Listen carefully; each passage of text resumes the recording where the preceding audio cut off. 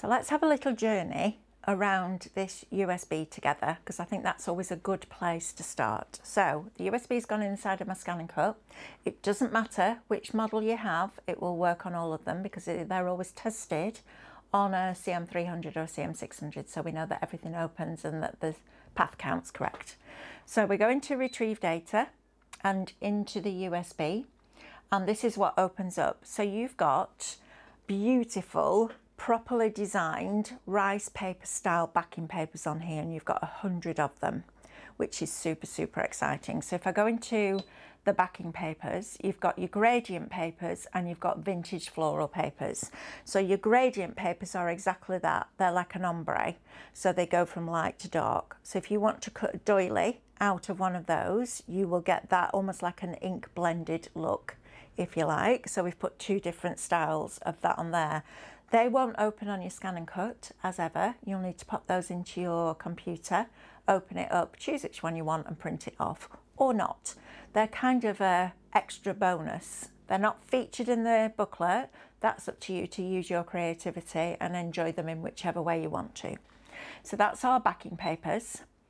Then we go into our Canvas workspace files, and I will do this at the end when I take you into Canvas. So you've got bespoke patterns. So that's where you find all those patterns that we've talked about in the booklet, your floral section, your geometric, your lace and your romantic. So when you open up those, all your 10 patterns will open up, and then you'll choose from your booklet which one you want. So say you wanted pattern 7 on the floral bespoke, you look in there, you go floral bespoke patterns, number 7, you open up floral, you click on number 7. Now they're 1, 2, 3, 4, 5, 6. When you write a title, it can't fit all the title on the screen, but if I scroll down and go into that one now, that will be number 7. Okay, and some of them will take a little while to open because they are super detailed, but they have all been tested, so we know they all work. Okay, so that's how that bit works. So we'll come out of here. That's your bespoke patterns. Then you also have your pattern blanks. Now these are the shapes. So if we go into circles, for example, this gives you the panels that you can punch that pattern into in Canvas.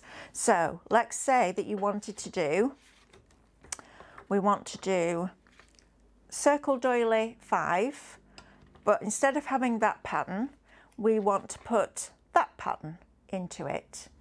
The circles here, these panels, are the ones that are on the scan and cut screen. So you'll take those in, and I'm going to show you all this because there's a little bit of a easy way to do it. So you've got that, and you can punch that pattern into that panel and put it in that doily. So it's super simple, okay? And all these are the same size on all the doilies. So if you're going to do the larger doily, all 3 panels will fit in. If you're just going to do a medium doily, you'll use the middle and the small one. And if you're just going to do the small doily, you'll just use the small one. And then you can scale up and down from that. So it's a little bit different to the way we've done it before, which is why I wanted to film this education. So those are your Canvas workspace files. Next, you've got your card blanks. So you've got your easel cards, large, medium and small. And then you've got your tent fold cards, again in large, medium and small. And they work perfectly with the doilies, okay? So that's our card blanks. And I'm going to go into each one of these in more detail, so don't worry that I'm whizzing through it. Now you have your doilies. So these are the pre-designed, pre-punched doilies that the team have put together for you. So if we go into circle, and let's go into circle doily 1, for example, you've got your card shapes in there as well. You've got your best wishes sentiment circle.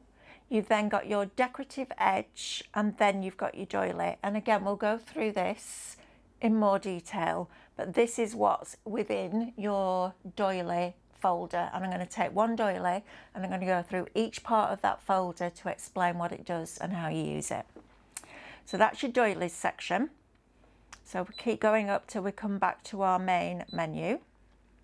We've then got our patterned panels. So with the circles, these are your pattern panels. So these are the bits that cut into your cardstock. So if you wanted, for example, to, instead of cutting that into card, you wanted to, with the doily edge, you just wanted to use that by itself, you could literally put that maybe in a square or a plain circle and punch that in. So you're just using that element as well. So we've tried to put everything that you need in every category rather than you flipping backwards and forwards. So instead of you having to remove the outside edges just to get that bit, we've put it on.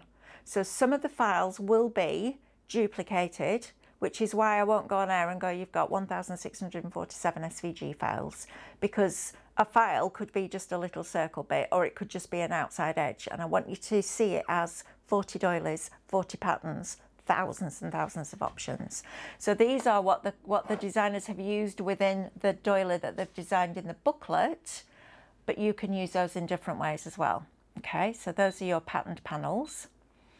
And then, last but by no means least, we have your sentiment frames.